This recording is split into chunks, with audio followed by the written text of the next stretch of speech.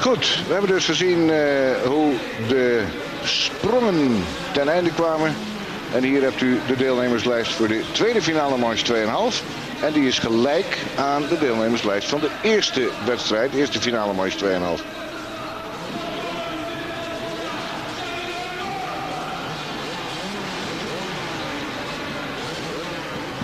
En terwijl Toronteras nog blij is met zijn overwinning in het springconcours, zijn hier de gezichten gespannen. Want ja, het moment van de start, al ben je dan ook 100 keer, 2 keer wereldkampioen Supercross en 6 keer kampioen van Amerika. De start blijft ook voor Jeremy McGrath altijd spannend, net zoals dat het geval is voor de Cobra David Fiema. Nou, alle beroemdheden die staan hier aan de start. En u weet het, de totaaluitslag die wordt bepaald door de uitslag van beide manches. Minder dan 5 seconden, het hek is neer, ze zijn weg. En de kopstart die is deze keer voor Ezra Lusk. Oftewel Yogi, de man komt uit Pennsylvania. Ezra Lusk, die we dus slecht zagen eindigen op een 14e plaats. Nadat hij maar 4 ronden had gereden, ging er in het begin van de wedstrijd al uit. En moet dat dus nu weer goed maken. McGrath die denkt, ik bouw het wel even op. En let u even op, want daar zit ook Ricky Carmichael bij. En die was er meteen in de eerste ronde al uit in die eerste manche. Dus als dit zo blijft, als ze blijven rijden, dan wordt dit toch verschrikkelijk spannend, Steven. Het wordt bijzonder spannend, maar McGrath is geslepen. Er zijn nog 14 rondes te gaan. Tenminste, als we dezelfde tijden gaan realiseren als tijdens de eerste manche. Dus het spelletje zal nog wel even duren. Carmichael, jong, ambitieus. En Kawasaki telt ieder jaar weer vele dollars voor hem neer. Maar echt presteren heeft hij op die 250 machine nog niet gedaan. 125 is het de meester. Maar op de 250 is hij nog duidelijk in de leer bij Supermac. Ja, en het is de allereerste keer dat hij hier in Europa aan een Supercross meedoet. Hij is ook nog maar 19 jaar. De man komt uit Havana in Florida. Dan weet u dat ook even. Maar het rijden, dat moet hij echt zelf doen. En McGrath die komt eraan, hoor. Nummer 4 dus Ezra Lusk, nummer 3 Ricky Carmichael, nummer 1 McGrath en daarachter nummer 6 Kevin Windham uit Louisiana. Ze komen ook voor een groot deel nog uit verschillende staten. Of gewoon natuurlijk veel van die topcoureurs in Amerika uit Californië afkomstig zijn. En datzelfde geldt ook voor de wegcoureurs uit dat land. En als ze er niet wonen, dan gaan ze er wel naartoe. Onder andere vanwege het mooie weer. Ik vind dat die Lusk het knap doet. Die laat zich de kaas hier niet van het brood eten. En dan kun je zeggen, ja, het is nog maar in het begin van de wedstrijd. Akkoord, dat is ook zo. Maar we weten doorgaans dat een goede start meteen voordeel biedt. En inhalen bij Supercross, dat lijkt soms zo eenvoudig, maar dat is het in feite niet. Kijk, McGrath daar even binnendoor, maar ook Ricky Carmichael, die weet het gas te vinden, weet het gas vast te houden. En McGrath die doet het niet voor de show, die heeft er gewoon een harde dobber aan. Hij zal hem wel voorbij gaan, Steven, maar het moment is nog niet daar. Ik wacht met spanning af, maar daar komt hij aan. De Supermac neemt het voortouw, of is het Carmichael die behoorlijk terugslaat? Even kijken, wat doet McGrath? Ja, hier is hier het voordeel, maar neemt een strobaaltje mee. Hij moet Lusk gaan halen. Je zei terecht, hij is geslepen, dat is hij ook. Hij weet hoe hij het moet gaan doen natuurlijk. Fiema die komt er eerlijk gezegd niet helemaal aan te pas. Hij zit er wel direct achter. Maar erachter zitten is nog wat anders dan ze voorbij gaan. Want ook Kevin Windham die heeft er deze keer goed zin in. Kevin Windham die dus op de 4e plaats eindigt in de eerste manche achter McGrath, Fiema en Mike Brown.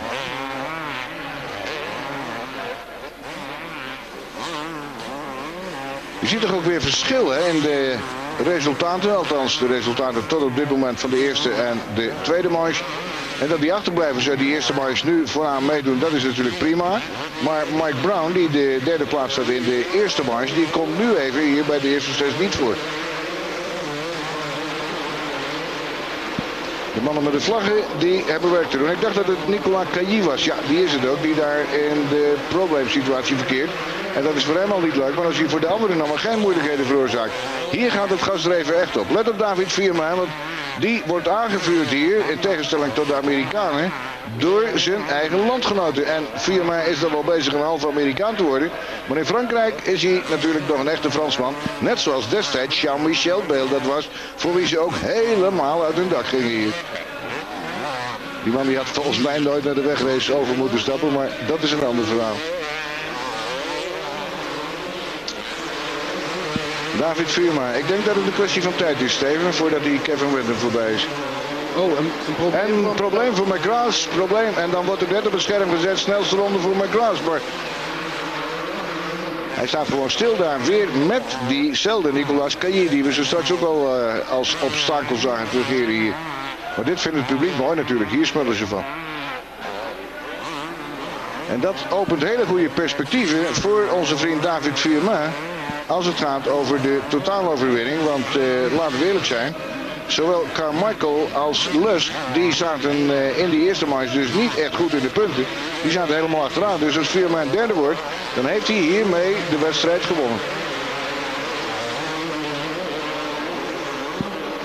Probleempje daar ook veroorzaakt Michel Sébastien Roy. Die man die doet het niet expres, maar rijdt ze af en toe toch een beetje in de weg.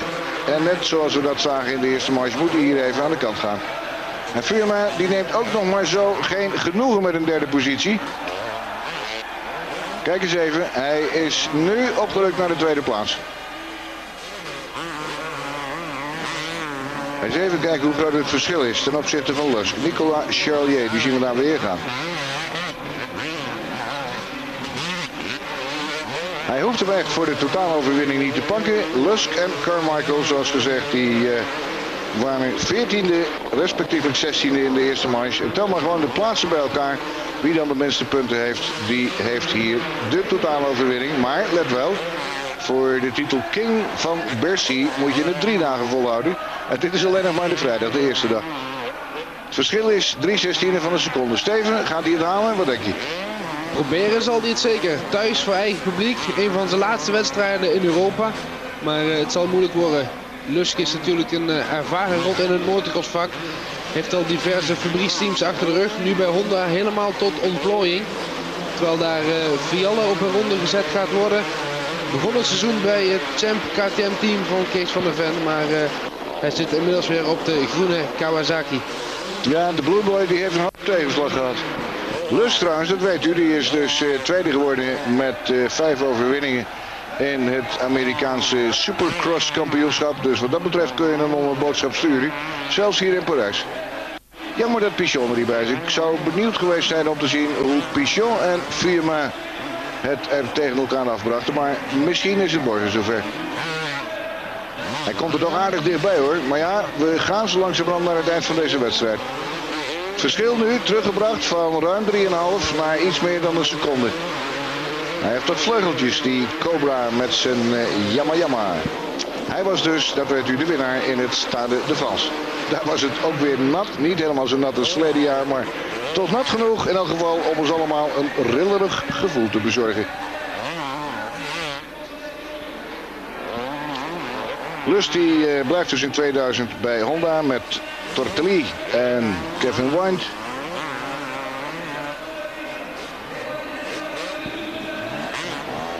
Kevin Windham moet ik zeggen natuurlijk. 3 ronden nog te rijden. Het wordt nu wel heel erg benauwd hoor.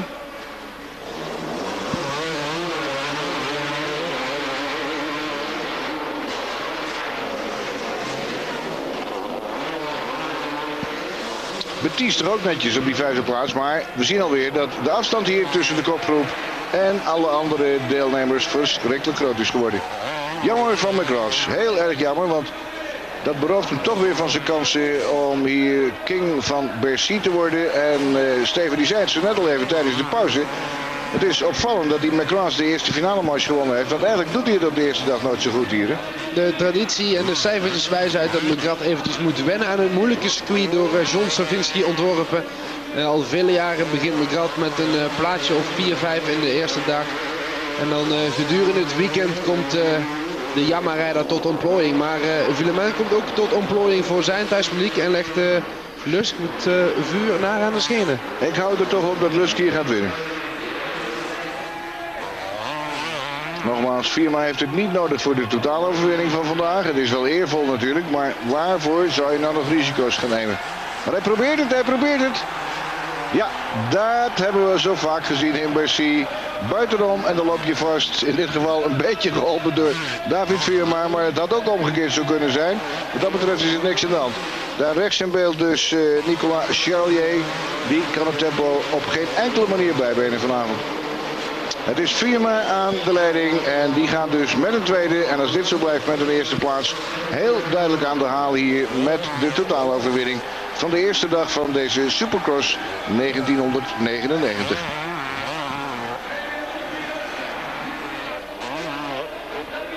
Kijk eens wat een sprong, zeg.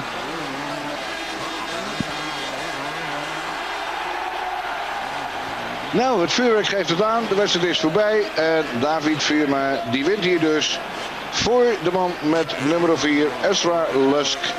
Die zich wel gerevancheerd heeft voor zijn slechte optreden bij de eerste wedstrijd. Maar die daardoor toch zoveel achterstand heeft opgelopen dat hij in de totaaluitslag van vandaag een stuk lager zal staan dan die tweede plaats. Kevin Windham die wordt derde en Bom Bom Baptiste die gaat hier toch naar een eervolle vierde plaats. Nou, dat was even een echte felicitatie. Joshua Coppins met de Suzuki op de vijfde plaats. En dan is hij niet alleen met McGrath weer niks geworden, maar ook niet met Ricky Carmichael. Ja, ik dacht...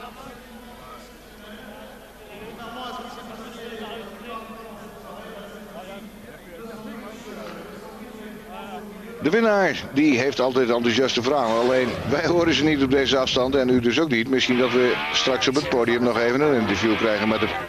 Kijkt u maar even naar deze beelden met muziek uit de herhaling.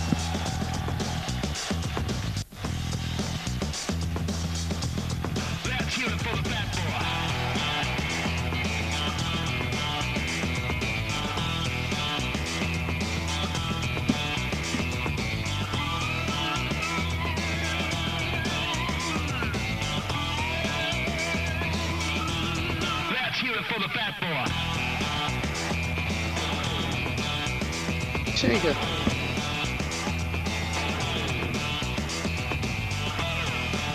Kom je wel als derde over de film. Nou, er is even onduidelijkheid over Ricky Carmichael. Zijn transponder die zou de geest gegeven kunnen hebben, maar dat zien we dadelijk wel bij de officiële bevestiging. In elk geval is de grootmeester hier niemand minder dan David Vierma. Sur le podium avec eux. Sur le podium avec eux, Ezra Lusk. Ja, hier staat hij weer als derde. Wat dat betreft is de zaak hersteld dus. En dat maakt een einde aan onze onduidelijkheid. Windham die wordt dus vierde. Thierry Baptiste vijfde. Joshua Coppins zesde. Good race. Thank you. You guys are awesome. I tell you what, I don't think the crowd at home is louder than this. And, you know, it's always been a dream for me to race here.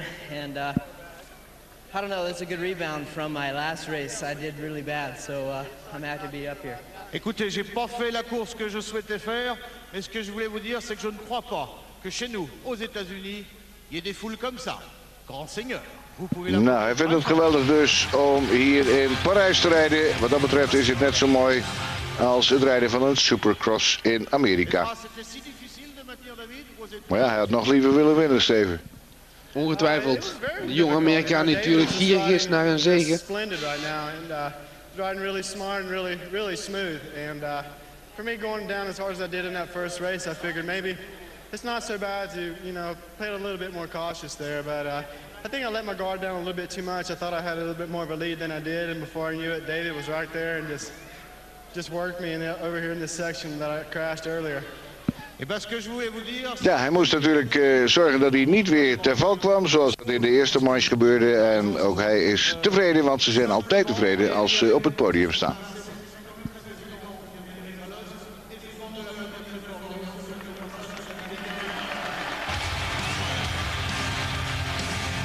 Ja, toen ging het allemaal nog goed met onze Supermac. Au-delà d'un grand pilote qui a démontré encore ce soir qu'il était un gentleman, nous allons maintenant saluer la victoire sans doute presque historique. Il y a près de 10 ans. De Pom-Pom Girls, oftewel de meisjes met de pompoenen, die zijn hier natuurlijk ook alweer de hele avond aanwezig. En dan krijgen we nu ook even te horen wat onze winnaar ervan vindt. Winnaar dus niet alleen van de tweede manche, maar ook de totaalwinnaar van deze eerste dag van de Supercross 1999 in Bercy.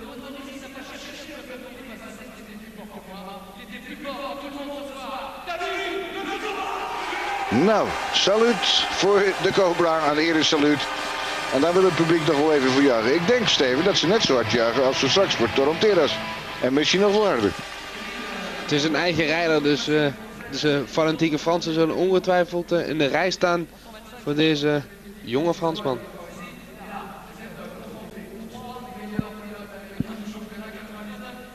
Hij staat er trouwens bij of hij helemaal geen inspanning heeft geleverd. Zeg. Zo rustig, zo ontspannen.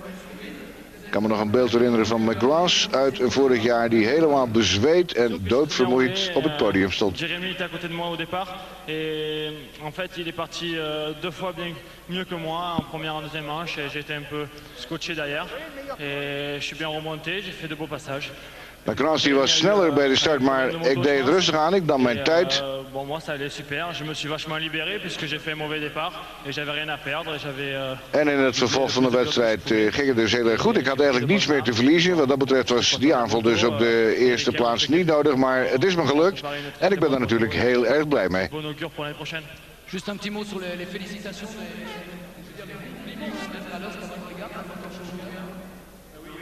Tous les pilotes, Jérémy, Ezra et Ricky sont des gens super. Et je pense qu'il y aura l'année prochaine... Ja, ik heb veel bewondering voor de Amerikaanse rijders. En volgend jaar dan rijd ik daar ook tegen ze in de Verenigde Staten dus. En dat maakt eigenlijk dat ik nog meer blij ben met dit succes. Zij die overigens tegen Francis Mayanou, die na zijn uitstapje van verleden jaar dus in de band gedaan werd. Hij was toen speaker geweest in het Stade de France. Maar deze keer is hij dus weer in genade aangenomen.